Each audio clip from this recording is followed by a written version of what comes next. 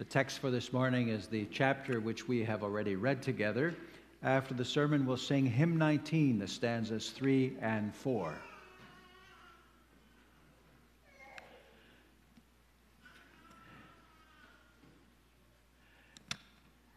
Dear congregation of the Lord and Savior Jesus Christ, did you notice that in this chapter,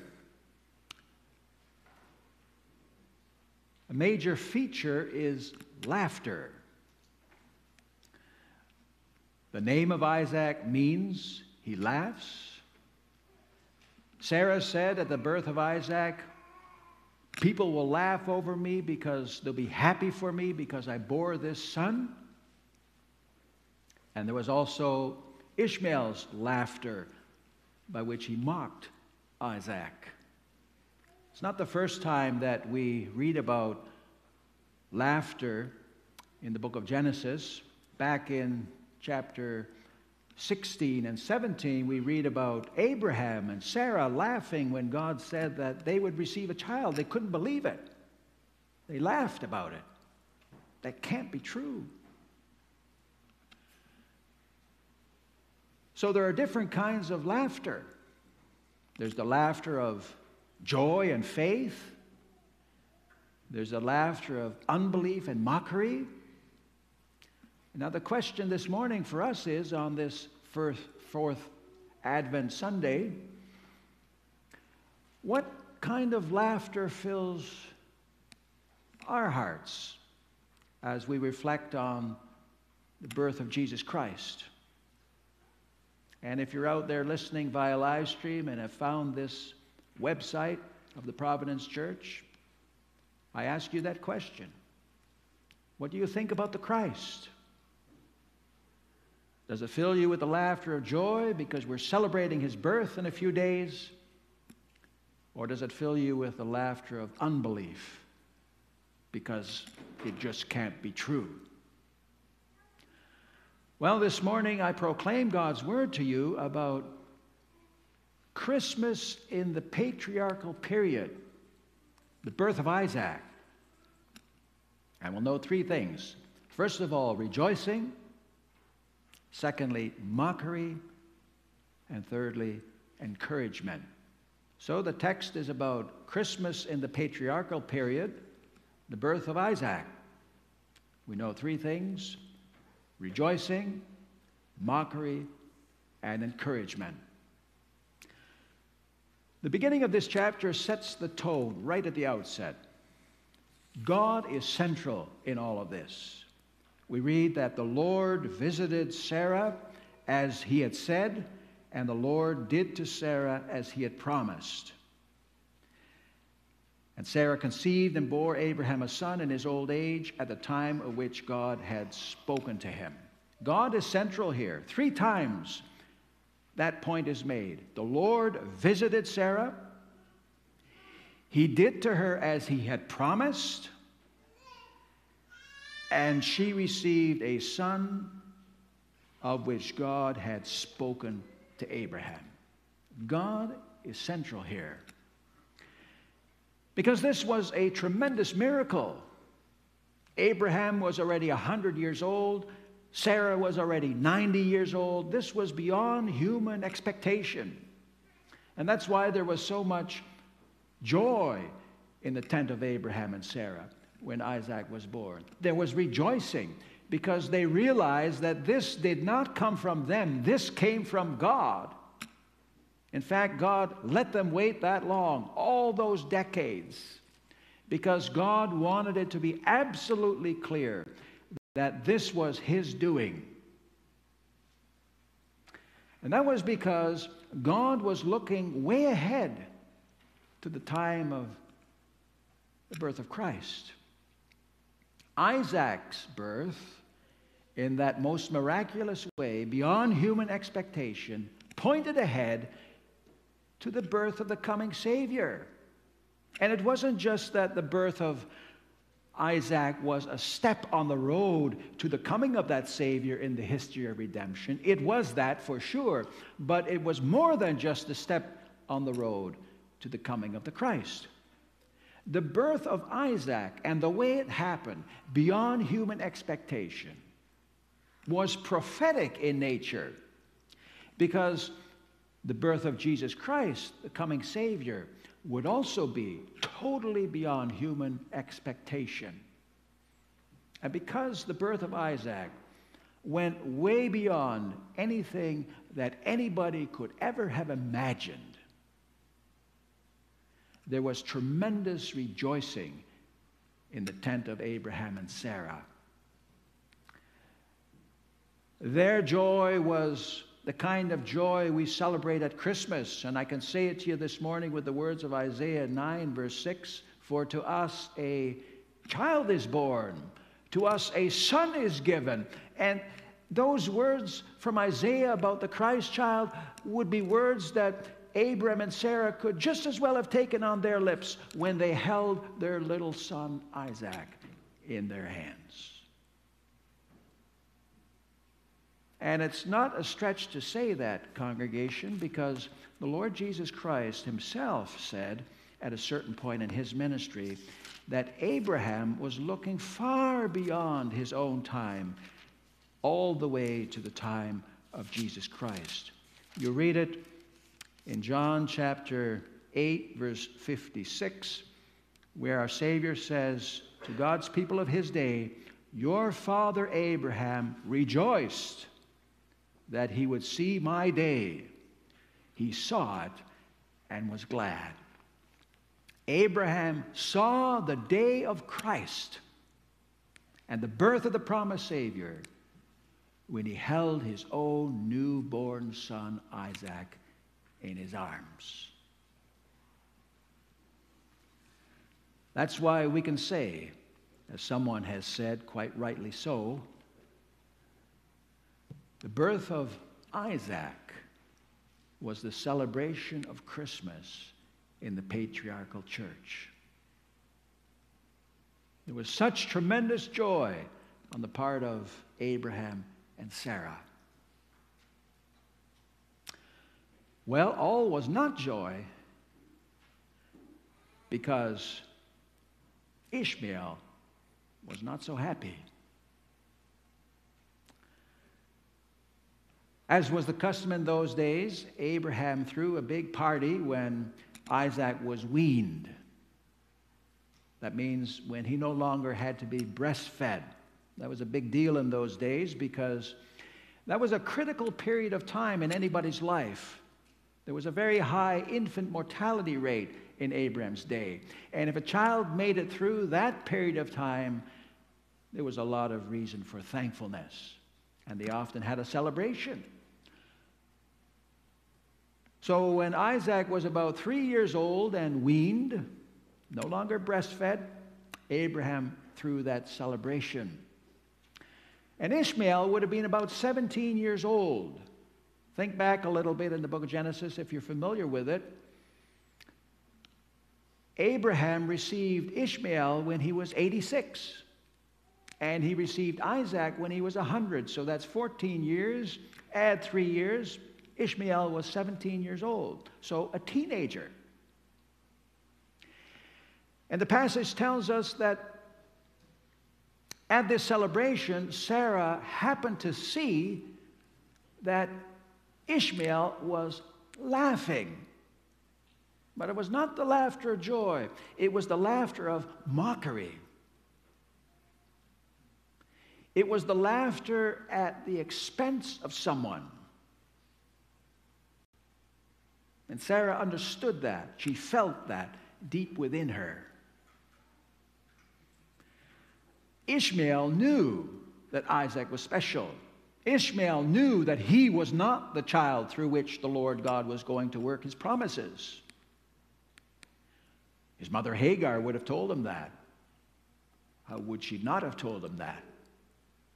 And this whole celebration would have been within the context of Abraham's tremendous thankfulness that the promised child survived this period because of God's faithfulness. Ishmael sensed it. He knew it. And he had to acknowledge that he had to look outside of himself. He had to look away from himself. He had to look to Isaac. Isaac was the promised child. Ishmael himself had been circumcised too, as God had commanded. He was a covenant child. The promises had come to him. But those promises would go through the line of Isaac. And Ishmael's relationship with God, Ishmael's relationship toward those covenant promises would be dependent upon how he acted toward Isaac. And he had to look outside of himself, away from himself, and to Isaac. So do we. Every time you hear the celebration of the Lord's, you hear the form for the celebration of the Lord's Supper, you hear it. We don't look at our own righteousness. We seek our life outside of ourselves in Jesus Christ. That's what Ishmael had to do too. He had to focus on the promise. He had to focus on Isaac as that special child. Ultimately, Ishmael had to look toward that promised Savior. Well, we do too. We have to look outside of ourselves to Jesus Christ. That's not always easy. Sometimes we like to travel our own path. We like to find our own salvation. We like to live our own life on our own terms and perhaps still confess Jesus Christ as Savior, but on our terms. We can't do that. When the Apostle Paul wrote his letter to the Galatians, he addressed this. In Galatians chapter 4, 21 to 31, the Apostle Paul says that if we seek anything or anyone instead of or in addition to Jesus Christ, then we are walking on the path of the slave woman and her son. It's the path of the flesh. But, says Paul, if we focus on Jesus Christ and God's promises as they are centered in Jesus Christ, then we are walking on the path of the free woman and the child of the promise. It's the way of faith. And that's what we're called to do. But Ishmael refused. Ishmael wanted to go his own way. He did not want to acknowledge Isaac. And did you notice that in this chapter, the name of Ishmael is not even mentioned once? That's significant. He is referred to as the son of Hagar the Egyptian. And that says everything there is to be said about him. He was the son of Hagar. And that conjures up in our minds what happened way back in Genesis 16 when Hagar conceived a child by Abraham and looked with contempt upon Sarah. And she fled from Sarah because Sarah didn't take that very well. Hagar was filled with contempt toward Sarah. And Ishmael was filled with that same contempt toward Isaac. This is the same spirit. And he is also described as the son of Hagar the Egyptian. The Egyptian. Well, in the Bible, the Egyptians are the enemies of God's people. You know what would happen later in Israel's history. The Egyptians were that oppressive nation. They represented the power of sin, hostility. And this is why the Apostle Paul also says in Galatians chapter 4, verse 29, that it's the way of persecution. The way of the flesh is the way of persecution. And we hear it like this in Galatians chapter 4, verse 29. Paul says there, at that time, he who was born according to the flesh persecuted him who was born according to the Spirit. And then he says, so also it is now. It was a kind of persecution that Isaac experienced when Ishmael mocked him. And the devil was behind that. Here we see something of that distinction, that division between the seed of the woman on the one hand and the seed of the serpent on the other hand. The devil was behind this. You have the contrast between the laughter of joy that Sarah expressed and the laughter of mockery that Ishmael expressed. And when Ishmael laughed and mocked at Isaac, you sense something of his rage and something of his powerlessness. He couldn't do anything about it. It was a fact. Isaac had been born. It was a fact. Isaac was the child of promise. It was a fact that God's promises would run through the line of Isaac. And there was nothing that he could do about it. He couldn't stop it.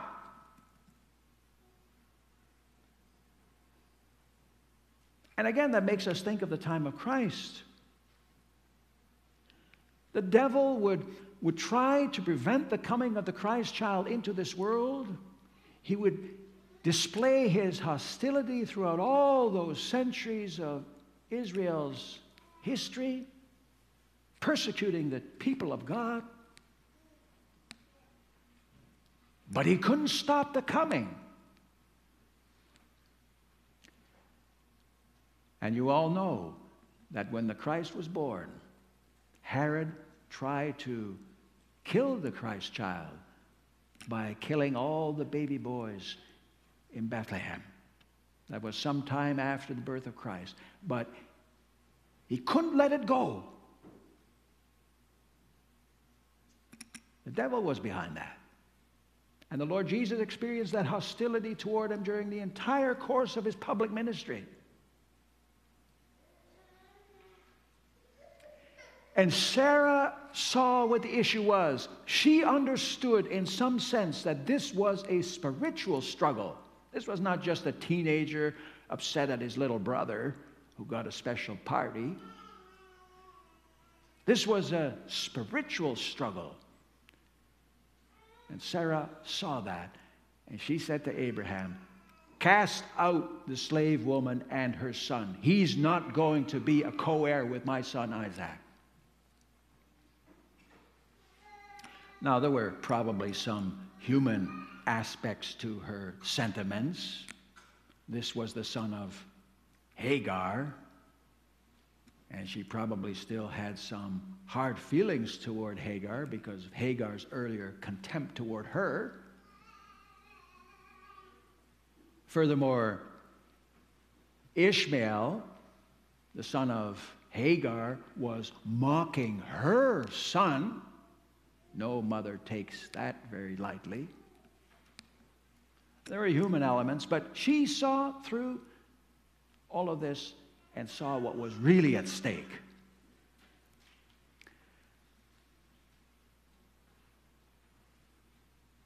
Ishmael had to leave. And God said to Abraham, you listen to what Sarah says because she's right.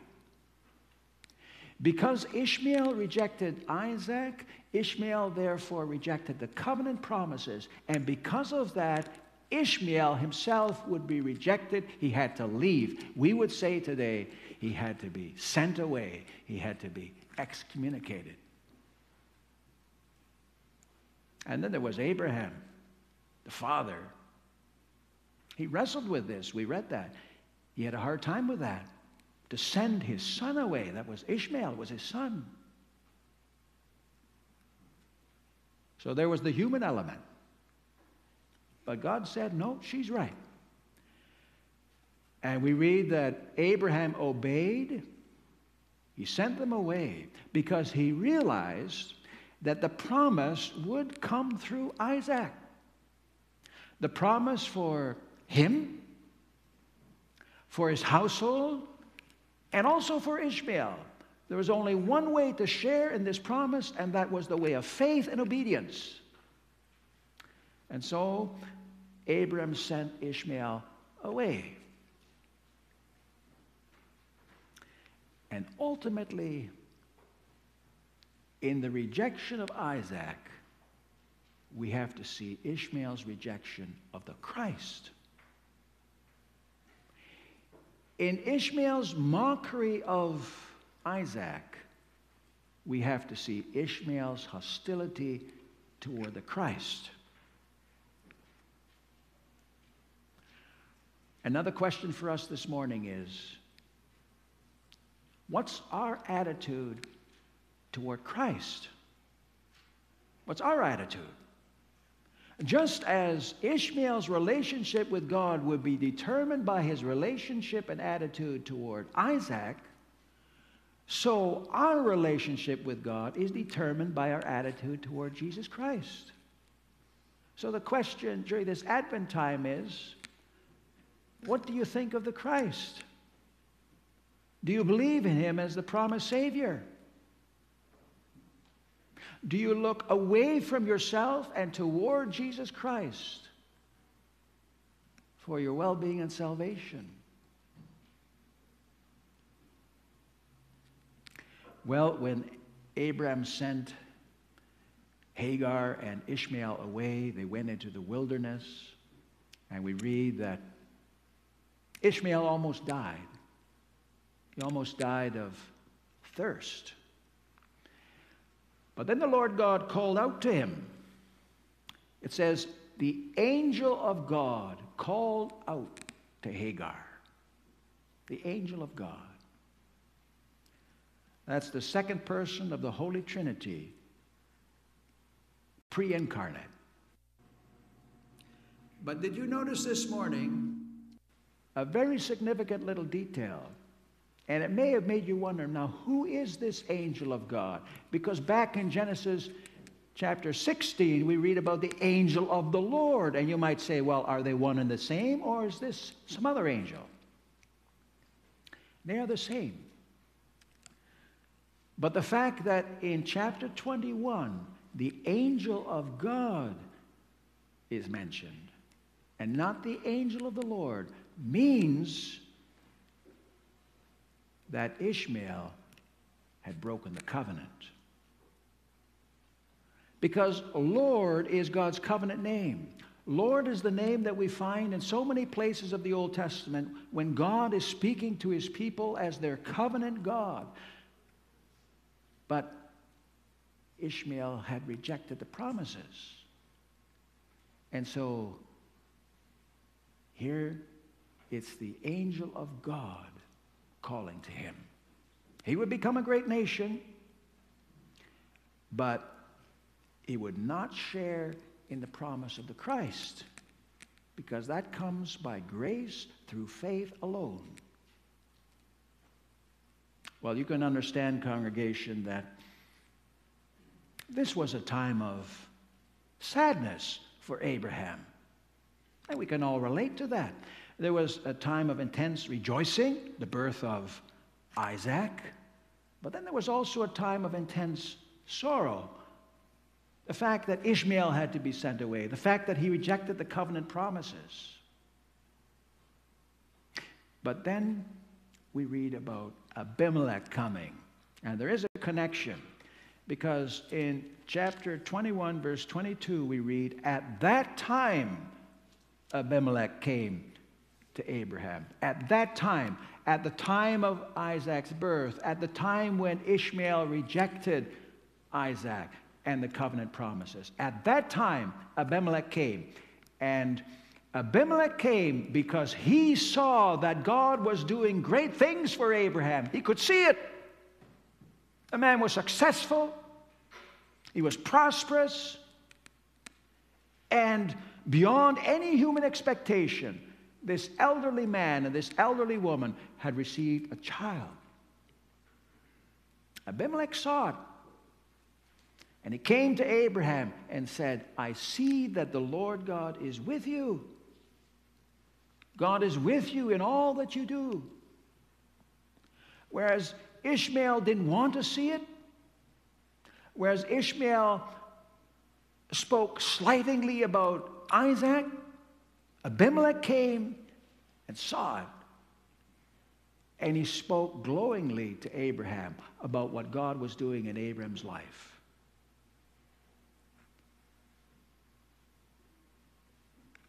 Now, Abimelech came out of fear because he wanted to have a covenant treaty established between himself and Abraham, in which Abraham would promise that he would never harm Abimelech and his people.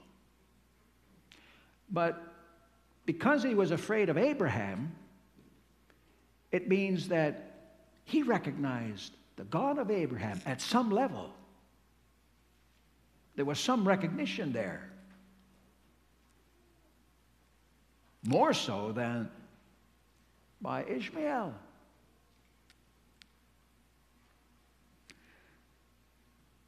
Now, Abimelech was not seeking salvation. He was seeking protection. But it is deeply significant that Abimelech came to Abraham because Abimelech was a Gentile. And Abraham could be encouraged by Abimelech's recognition of God's blessing in Abram's life. And Abram could be encouraged by the fact that this Gentile was coming to him and wanted to have peace established. What does that tell us? It tells us that Abraham could see something of the fulfillment of God's promise that through him all the nations would be blessed. Genesis 12, verse 3. There was something of that blessing coming to Abimelech already.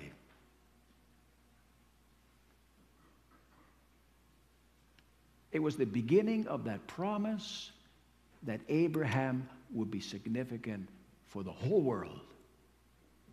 That's why we sang from Psalm 47.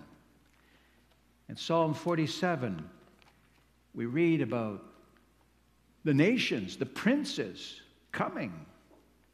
Psalm 47, verse 9, the princes of the peoples gather as the people of the God of Abraham. For the shields of the earth belong to God.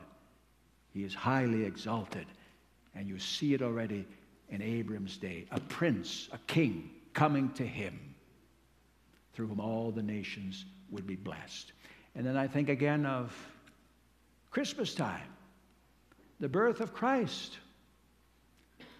Sometime after the birth of Christ, the Magi came. Some say they were kings. The Bible doesn't say that. They were wise men. But they were Gentiles. And they came to worship the Christ child. Abimelech was a Gentile, and he came to Abraham because he saw that God was busy in Abram's life. He was blessed, and now he has a son.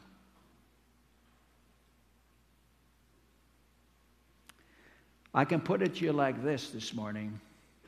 Isaac's birth was about Christmas, and the arrival of Abimelech was about Pentecost.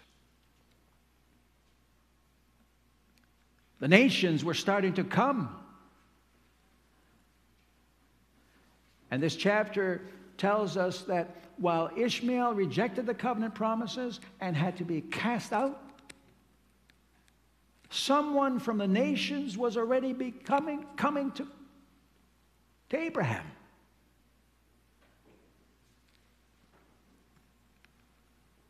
And that encouraged Abraham. And we see that encouragement in the fact that he planted a tree. I always find that interesting in this chapter. Abraham planted a tree. Well, we still do that today. If you walk around in the park and you pay attention, you'll see there are a lot of trees with a little plaque at the bottom. There's a meaning to that tree. Someone had reason for gratitude and planted a tree in honor of one sort of memory or another.